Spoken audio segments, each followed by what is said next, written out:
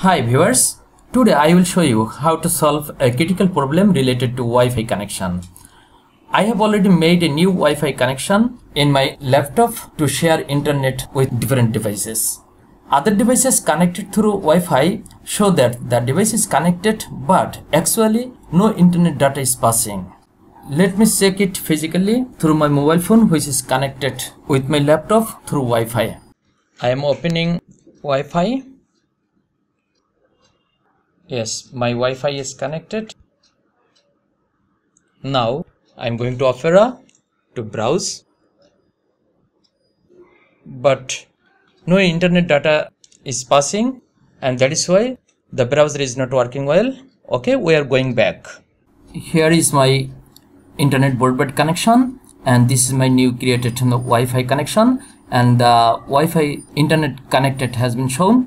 Internet access, yes, it is getting access. And how I have done it, here properties shared, I have already shared Wi-Fi connection, but there is no internet. So how to solve this problem?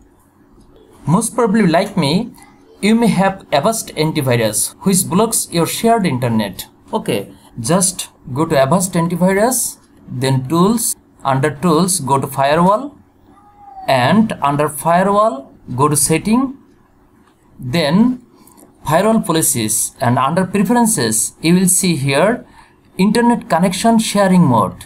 It is unchecked, but you have to check it.